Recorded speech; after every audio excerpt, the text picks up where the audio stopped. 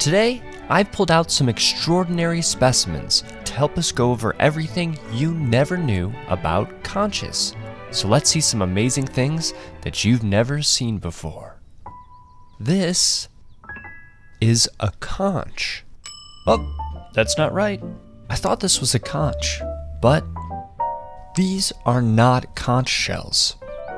Because look here. See how at the end of its shell, it has one bump? Compare that to this other shell. Well, this shell has two bumps on its end.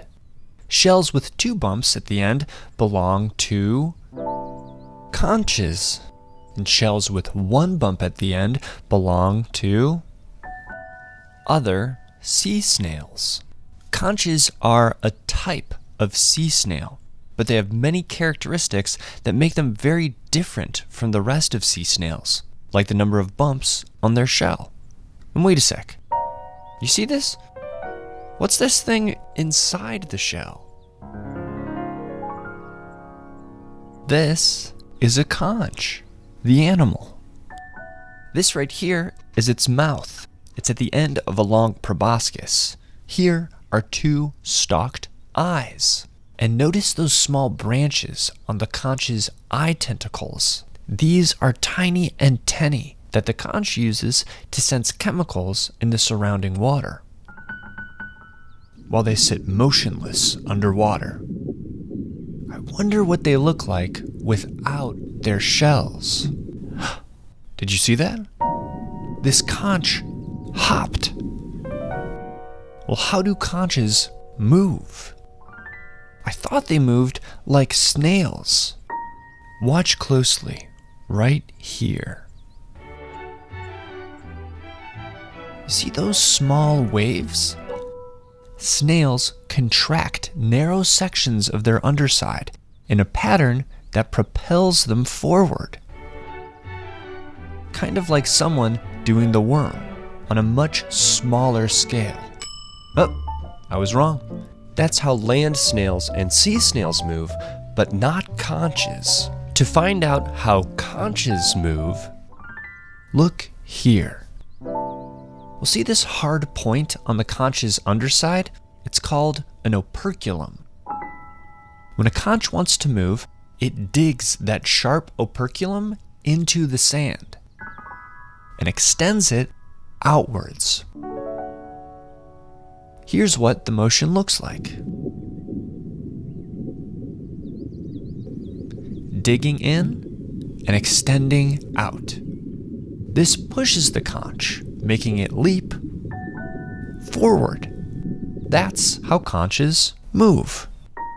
And to protect themselves, both conches and sea snails hide inside their shells. But how do they make their shells? Both conches and sea snails make their shells like land snails. Here, this is called the mantle. Snails and conches ooze a compound out of their skin called calcium carbonate that crystallizes and hardens over time.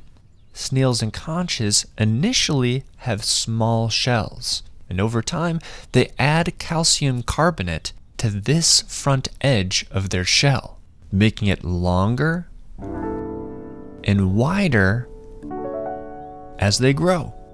So this is the oldest part of the shell, and this is the newest.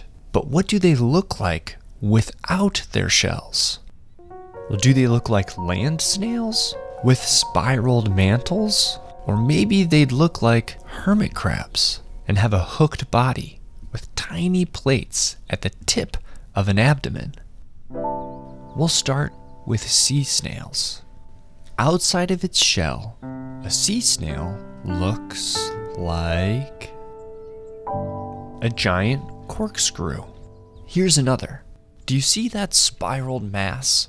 This holds the sea snail's organs. For example, take a look at that striped thing on the inside of this sea snail. This is the sea snail's set of gills. To breathe, the sea snail extends this tube called a siphon and sucks a bunch of water into its body.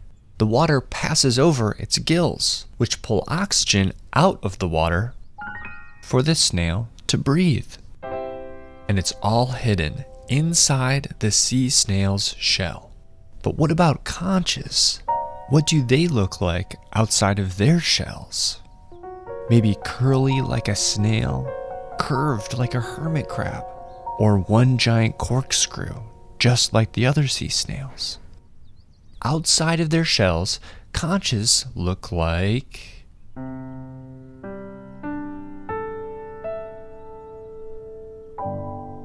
this.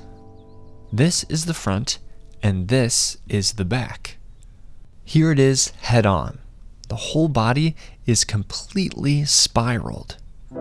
The specimens in this video are from the Santa Barbara Museum of Natural History.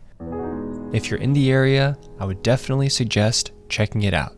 I can't recommend it enough.